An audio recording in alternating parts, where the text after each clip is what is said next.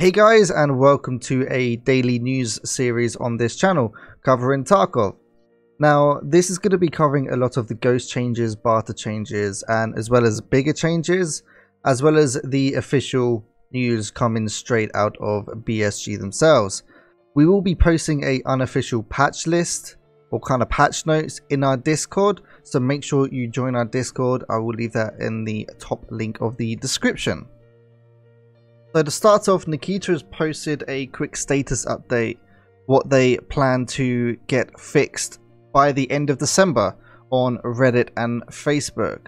So to start off, they got a few plans to fix some of the annoying bugs, for example infinite healing, different crashes and disconnection issues, ongoing reduction of freezes and stuttering, different Mac fixes like physical colliders and culling fixes, rework of stationary weapons on reserve, as well as new content including clothes, weapons, gear, the amount being determined right now, and a lot more. Other ongoing processes is loot table changes, economy system testing and balancing, scav AI testing and balancing, as well as upgrading the server infrastructure.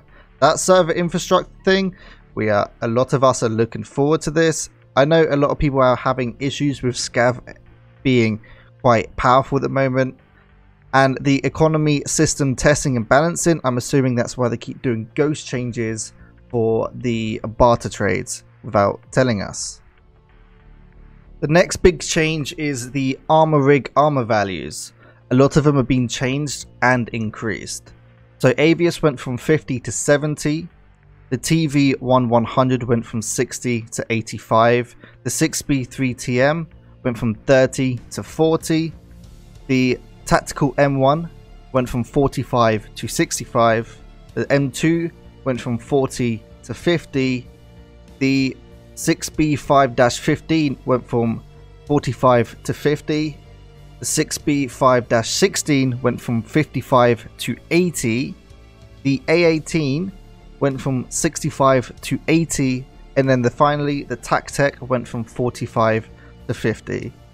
With these changes, it looks like the armor is starting to get a bit more viable to run those rigs. I know myself, I will definitely start running these. But the next thing is barter trades. So for the first one, Jaeger tier 2, the trade for the 34mm one-piece mag mount has changed from 2 propane tanks down to 1. Then over to Ragman tier 4, the Ars Armor A18 has changed from 1 gold ring and 1 gold chain to 1 gold ring and 2 golden chains.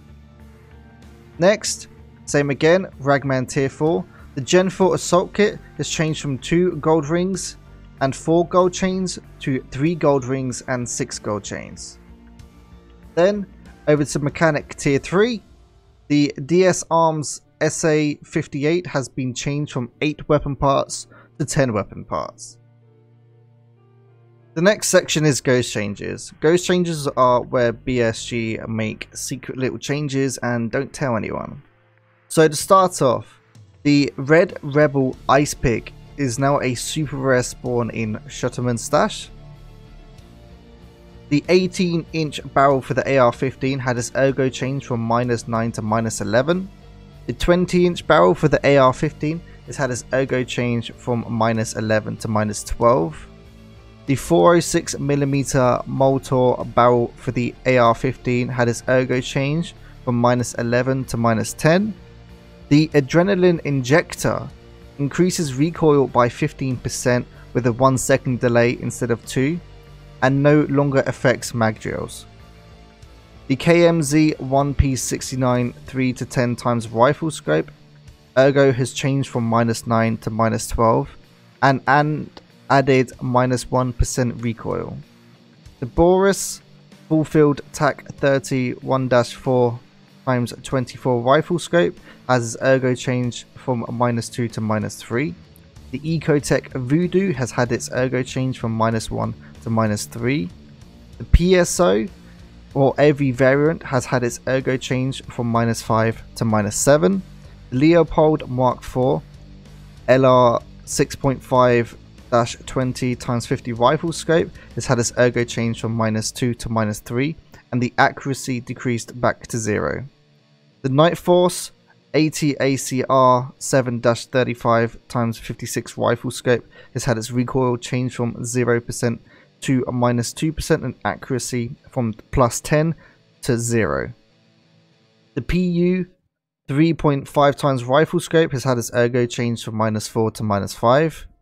The Hensoldt FF 4-16x56 scope has had its ergo changed from -3 to -6 and recoil to -1%. The optical scope Mark Tactical 3-24x42 FFP ergo changed from -4 to -3. The 556 M856A1 has had its recoil changed from 0 to 4%, and the M855A1 recoil changed from +4% to 0%. And now changes to the hideout construction time. For crafting times, the air filtration unit went from 24 hours to 48 hours. The library went from 14 hours to 38 hours. The Bitcoin farm level 3 went from 48 hours to 72 hours. There has been a new item added to the workbench for level 1, which is 4 LCD screens and a screwdriver now make 4 broken LCD screens. This also takes 22 minutes to craft. And now finally for some little teasers. These are all from BSG's Instagram. There are new AR-15 attachments, a handguard charge handle plus a grip, which look pretty juicy. A new SVD silencer, just to make it that little more OP than it already is. That is going to be a wonderful thing. And possibly an SR25. We're not so sure, that's what we're guessing what it is. Maybe someone might leave a comment down below if you actually know which gun this is. So that's the end of the daily Tarkov news. There will be patch notes on Discord, will be in the top link of the description. If you guys have found this helpful, please leave a like and a comment down below. If you can know of any way of making the format of these different or easier or something along the lines of that, please also leave a comment down below. This is still early stages of this, so we want to keep this going as long as BSG are going to be doing ghost changes, basically. So guys, thank you very much for watching. The person who helped me has got all this information is Vertex. Big shout out to him. And guys, I'll be live 5 PM GMT. We'll also be covering the podcast that's coming out tonight. Thank you very much for watching, and I'll see you next time.